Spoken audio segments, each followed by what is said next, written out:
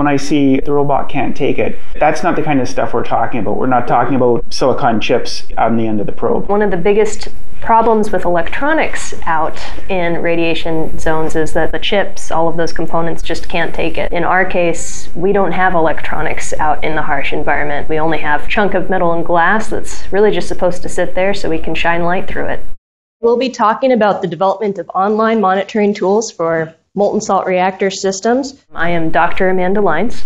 I work at Pacific Northwest National Laboratory, and I and my team work on developing online monitoring systems for the nuclear fuel cycle in general, though the talk that I gave today was focused on our work supporting molten-salt reactors. Thanks for agreeing to have a little interview with me to supplement your presentation. How did you get into molten-salt reactors?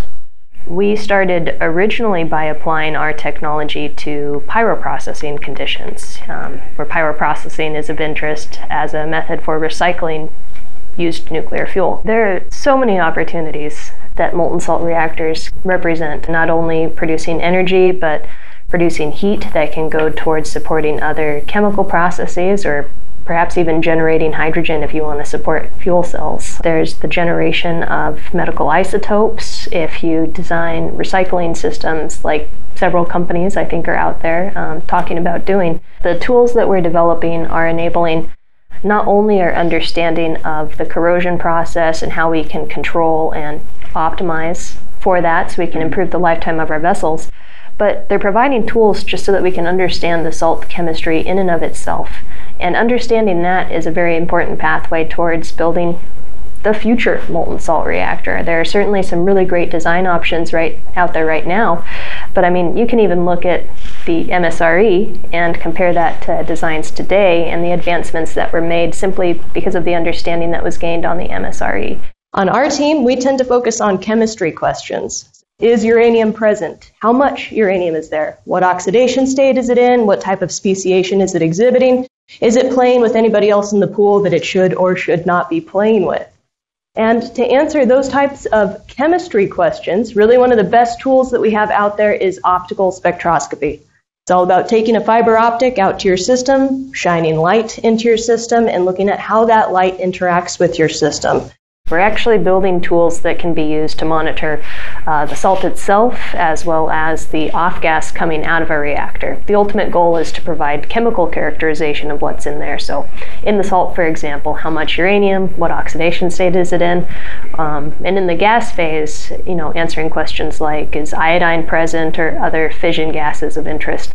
PNNL and ORNL are working to develop an off-gas treatment system for molten salt reactors. From providing a route to capture the radioactive species that escape the salt into the gas phase, to providing us an alternative route to characterizing what's going on in the salt by looking at the gas that's coming off of it. How many probes would you put in a reactor? Would they be in every little part of the salt loops? And does this reflect a cost factor for a molten salt reactor system? For example, let's talk about one of the companies who want to set up a processing loop so that they can harvest medical isotopes. In that case, in that processing loop where their goal is to remove those medical isotopes, you'd want a probe before the process and after the process. That way you can see the isotopes going in and you'd be able to see what's coming out. Did you harvest everything effectively? And so on. So it's all about putting tools into the system that meet the needs you have. If you're looking to, let's say, maintain accountancy of your uranium or plutonium in there and it's a loop, you're going to have probes in a couple places just to make sure that you're capturing what's going on. The good news is that there are a lot of different probe types and a lot of them are being pretty efficiently designed to have pretty small footprints. So it is something that in theory you could work in without having to add a huge chunk of space needs to your molten salt reactor system. Glass probe and fiber optics and computing, the computing processing is cheap. Let's say a Raman spectrometer. That's probably going to run in the 50K realm. The probes and computing equipment and fibers and all of that jazz, that's probably going to be maybe another 20, 30K. The real cost is going to be in the analysis package. So you can put any system you want online and it'll give you a ton of data, but data is not necessarily something that operators can use. That's pretty highly specific stuff there. What operators want is information. So the big lift is building your analysis package that can take that data you're collecting online and turn it into the information that operators can immediately understand and use. So that's the real heavy lift. That's the type of thing that my team at PNNL does. We build those data analysis packages. Oh, that is funny. I didn't think it'd be software. I thought it'd be hardware. PNNL, we're developing a molecular monitoring approach, an approach that can give us information on species like HF, I2, T2, DF, so on. So those molecular species. At ORNL, Christian and his team are developing an elemental form of analysis. So it can give you things like total iodine, total chromium. And when you combine the molecular and the elemental, what you get is a comprehensive or complete understanding of what's actually in your gas stream. I've heard the idea postulated to have these online monitoring systems, and the data from them actually heads straight to IAEA. So it's like remote monitoring of reactors in other countries. Let's say you go talk about the pharmaceuticals or the food industry.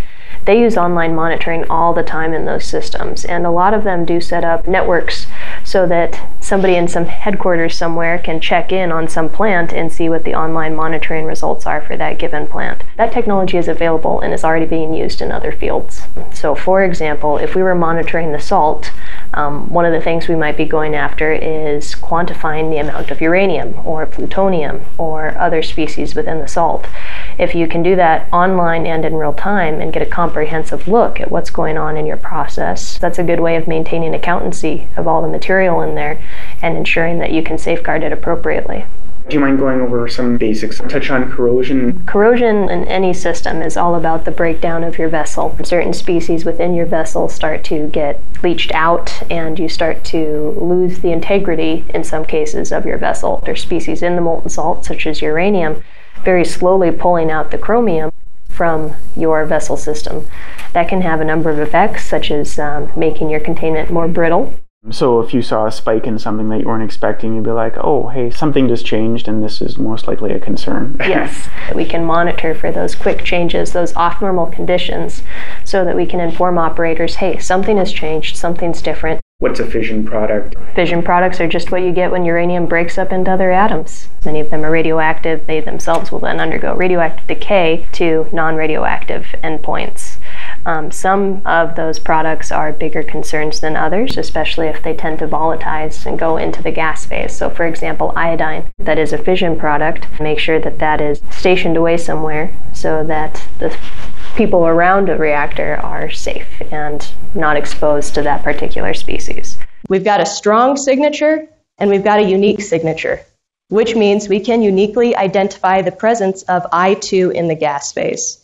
Even more importantly, if we zoom in on some of those bands and we look at how those bands behave as we alter the pressure of I2, the partial pressure or concentration of it in the gas phase, we see that as we go from 0 to higher pressures, that band grows in, which means we can take the intensity of that band, plot it as a function of the partial pressure of I2, and we can get a calibration curve indicating that not only can we identify the presence of I2 in the gas phase, but we can quantify it as well. Now, I2 is not the only potential species of iodine that we might see in the off gas. There will be others. We wanted to look at some examples, so we picked ICL. We got the beautiful signature that we can use to identify and quantify, but we also wanted to take the opportunity here to look at some of the other options that we have available to us.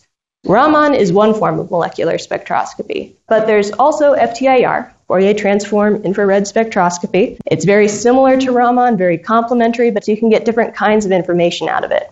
So we used this to look at ICL, and we of course got a very nice gas phase signature of ICL, but we also got a ton of other information that was pretty exciting. We could get the signature of the condensed ICL, and we could even get the signatures of HCl in there, which is a decomposition product of ICL. So we could get a ton of information out of this system right here and potentially have the opportunity to get even more, so other chemical species or indirect temperature measurements. So overall, we're showing that online monitoring based on optical spectroscopy for molecular characterization is a powerful route to give us information about the molecular species in the gas phase. And there are a lot of ways for us to provide this type of information. I showed you Raman and FTIR. You can build systems that focus on 1, the other, both, whatever. They're both mature. They're both commercially available. Testing the equipment is what we did this year. Next thing is to actually design the system that will take that spectral data that we're collecting and turn it automatically into information that operators can use. Now, the example I'm showing you here is not from the off-gas stuff. This is a demonstration that we did at PNNL. Those circles, squares, and triangles represent grab samples. Every time we grabbed a sample and sent that off to the lab for analysis, those numbers line up very nicely with what we were measuring online. We're very accurately measuring the concentration and composition of this stream. Even more exciting, our online monitoring results were coming out every 30 seconds. Every 30 seconds, we could tell you how much plutonium was in that stream, how much uranium. Those grab samples didn't come back for 2 weeks in the best case scenario, some of them even longer. All this work that I'm talking about really comes with the goal of supporting the efficient design, licensing, and deployment of molten-salt reactors. We go to the Thorium Energy Alliance conference, and there's a lot of some of us get pretty frustrated at times about opportunity of what molten salt reactors represent to how we feel that it's not going as fast as we'd like. Well, there's sometimes a lot of pushback against nuclear, and it comes from a lot of different fields. I think for a long time, one of the biggest troubles that nuclear had was public opinion. But what's very exciting is that I think we're starting to see that public opinion shift. I think people are starting to understand that energy is something they absolutely have to have. We cannot live without it. But where we get our energy from is important, especially as we start considering responsible use and climate change and environmental factors. We need to take a good look at where our energy is coming from. And folks are starting to realize that, yes, renewables, solar, wind are very important, very useful, but we have to have something there to meet those base energy needs. And nuclear is the option. I think we're certainly starting to see folks from younger generations build more support for nuclear. My brother-in-law, he's several years younger than me, we were chatting and I said to him, hey, what do you think about nuclear? Expecting him to have kind of the standard negative public opinion. And it was so funny because he perks up, he's like, nuclear's the only way we can solve our energy problems, man. I was like, wow, that's fantastic. You're probably also optimistic because you're actually working on the problem. You're actually doing the work every day. Nuclear absolutely has to be a part of a diverse energy portfolio. You can't be 100% nuclear, just like you can't be 100% hydro or 100% wind. You have to have all of the above in there to make a complete picture, especially a complete picture that can keep a nation of our size going. I certainly think that supporting nuclear is important, and I certainly think that that's what the work I do does, is it supports nuclear as an energy industry. Energy is something that we use in our daily lives, and having abundant, affordable, and reliable energy is something that's absolutely essential, not only to maintain the type of lifestyles that we have here, but we can start sharing this type of bounty, this type of experience with folks who don't have that energy, that economic stability, that social stability. And so nuclear can really start answering that. I absolutely love going to work. I love doing what I do, going into the lab and working with plutonium, uranium, these other species. It's hard to show that people are actually doing this stuff in labs. If you contrast that with NREL, wind turbines and stuff, all these shots of wind turbines. I'm just throwing it out there that you might want to just shoot a lot of video with your phone and post it online and let people know. I'll see if I can encourage my students. I don't know if I'm quite cool enough to post those videos myself. Okay, thanks a lot. Thanks for taking so much time to this.